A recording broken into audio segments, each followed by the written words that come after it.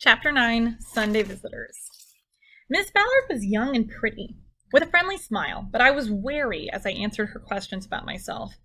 "I'm going to watch you do some exercises," she said, "so I'll know how to best help you." Oh, here it comes, I thought. More torture time. To my surprise, each time Miss Ballard asked me to move an arm or a leg, she said, "Please." When I did a good job, she said, "That's good. You're doing great."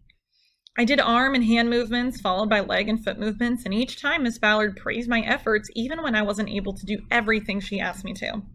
"Just one more time," she said. She sat me up in bed with my feet flat against the footboard and put her hand on the back of my head. She saved the worst for last, I thought, remembering how it hurt my back and hamstring muscles when Mrs. Krabs shoved my head towards my knees. I shut my eyes, determined not to cry in front of my roommates. "Let me know when this starts to hurt," she said. "I want to stretch your muscles and keep them loose, but I don't want you to feel real pain." My eyes popped open. "You don't?" I said. "Of course not." I could hardly believe my ears. Miss Ballard pushed slowly, applying gentle, steady pressure. Even when it began to hurt, I didn't tell her right away. Knowing that she would stop when I asked her to, I let her push a tiny bit farther, and from then on, I always let her go a little beyond the point where it hurt, so I could get well that much faster. Miss Ballard was lavish with praise for my efforts. She even listened to my knock-knock jokes. Soon I looked forward to daily physical therapy. I got a wheelchair and was allowed to sit up for an hour at a time. I was especially glad that I could be wheeled to the bathroom instead of using a bedpan. I called my wheelchair my iron horse, kind of like the Lone Ranger. I named my horse Silver. Each time I got into the wheelchair, I yelled, "Hi-yo, Silver, away!" and whacked the side with the palm of my hand. The sheltering arms allowed visitors twice a week, on Wednesday evenings and on Sundays from noon until 4. My home in Austin was a 2-hour drive, so Wednesday evenings were out of the question for my parents. The first Sunday, I could hardly wait for 12 o'clock. I combed my hair twice, gobbled my lunch. "My parents are coming today," I told the nurse as I handed her my lunch tray. "You hope," said Alice. "They'll be here," I said. "It's Sunday." "It's sleeting," Alice pointed out. "The roads are going to be terrible." From my bed, I peered anxiously out the window at the icy rain. Alice was right. The roads were probably slick. But surely, I thought, Mother and Dad would call if they were not coming, so I wouldn't worry about them. "They'll be here," I repeated, trying to convince myself as well as Alice. Promptly at noon, Mother and Dad swept in the door, their arms full of bags and packages. "What a nice, bright room," Mother said. "Oh, when you have roommates your own age, how wonderful." The introductions were made, and I opened the packages. There were extra pajamas, more books, a box of stationery with envelopes already stamped. "Potato chips!" I shouted. "The hospital never serves potato chips," said Renee. Dad pried open the can, and I began to munch. Mother passed the can to the other girls. Even more welcome than potato chips was news from home. The Usums had a new car. Mrs. Meary had opened an antique shop. Steve Gentle was taking piano lessons. I listened eagerly, and so did Dorothy, Renee, Shirley, and Alice. Midway through the afternoon, it began to irritate me that I wasn't able to talk alone with my parents. If Dad said something funny, everyone laughed. Why did my roommates have to listen to every word? Didn't they know it wasn't polite to eavesdrop on other people's conversation? The moment I asked myself the question, I knew the answer. I was the only one who had visitors. I'd assumed that all the girls would have company on Sundays. Well, except for Alice, of course. Apparently Mother had the same thought because she turned to the other girls and asked, "Are any of you expecting visitors?" "Oh, it's too far for my family to come," Shirley said. "They've only been here twice." Twice in 7 months.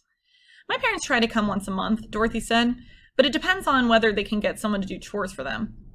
"What about you?" Mother asked Renee. "Will you be having visitors today?" Renee shook her head. "I live more than 200 miles away," she said. "My parents would like to come every week, but it's not possible." Then, as if to prove that her family did not neglect her, she added, "They write to me, though. I get lots of mail." Last, Mother turned to Alice. Don't ask, I thought, but Mother did. "I don't get company," Alice said. "Not ever?" Dad asked. "One of my brothers came once, but when he saw how ugly I am, he never came back." "You aren't ugly," Dad said. "You're pretty." "Ha!" said Alice. "We'll visit all of you next Sunday," Mother said, "and we'll bring treats for everyone." "What would you like?" Dad asked. "Renee, what should we bring for you?" After some thought, Renee asked for a comic book. Little Lulu, she said, or Archie and Veronica. Shirley, Mother said, what can we bring for you? Shirley replied instantly, a bag of marshmallows. Plain old marshmallows? Dad asked. I love marshmallows, Shirley said, the big puffy kind. Dorothy couldn't decide. I know what she really wants, Renee said. A tall, dark, handsome young man. While the rest of us laughed, Dorothy pulled the covers over her head, and when we quit laughing, she said, do you think I could have some licorice? Alice refused to ask for a special treat. There must be something you'd like us to bring for you, Dad said. Something you can't get here at Sheltering Arms? Alice shook her head. At first, I thought she was being ornery. And then I realized Alice had been at the Sheltering Arms for so long, she didn't really remember things like comic books and marshmallows. Licorice and potato chips were beyond her realm of experience. She didn't know what to ask for because she didn't know what was missing. A window of understanding opened in my mind, and a breeze of compassion blew in. From that moment on, I was glad to share my visiting family with my roommates. And if you don't know what you want, Mother told Alice, we'll just surprise you. The next Sunday, the other girls were excited about visiting day. Alice combed her hair, though she quit when she saw me watching her. Once again, Mother and Dad came in right at 12 o'clock. They hugged and kissed me and greeted all the other girls. Did you remember our treats? Renee asked. Of course, Mother said. She handed Renee a little Lulu comic book. Dad opened Shirley's bag of marshmallows and put one in her mouth. Yum, Shirley said. That's the first marshmallow I've had in 7 months. Here's your gift, Alice, Mother said, and she gave Alice a pink lipstick. Why are you being so nice to me? Alice asked. We like you, Mother said. Alice didn't say thank you, but she put the lipstick carefully away in her drawer. Dorothy's next, Renee said. Where's her tall, dark, handsome young man? Dad went into the doorway and motioned to someone in the hall. In walked my brother, Art. Art was 18 and 6'2", with thick dark hair. He was once voted campus dreamboat by a sorority group. After Art hugged me, he said, I didn't come to visit you. I came to see Dorothy, so which one of you is Dorothy? Dorothy blushed as red as a wagon while the rest of us squealed in our delight. This is for you, Art said, and he gave Dorothy a bag of licorice. Every Sunday after that, all of us chatted happily as we waited for my parents to arrive. Each Sunday at 4, I hated to see them leave. The afternoons together were such fun, and it would be a whole week until I saw them again.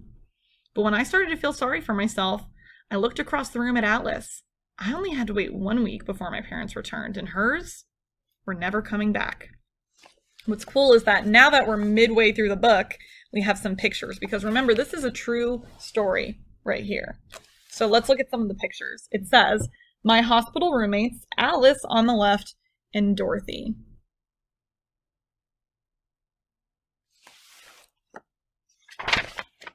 An iron lung at the University of Minnesota Hospital, and Miss Ballard helping an unidentified patient. So this is her physical therapist, Miss Ballard, down here, helping out a patient. And then up here, this is what an iron lung looks like. So this is what Tommy's head was poking through to help him breathe.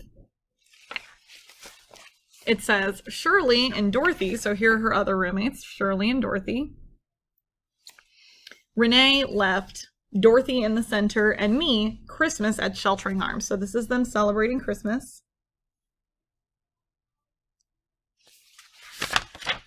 And here's our last page of pictures.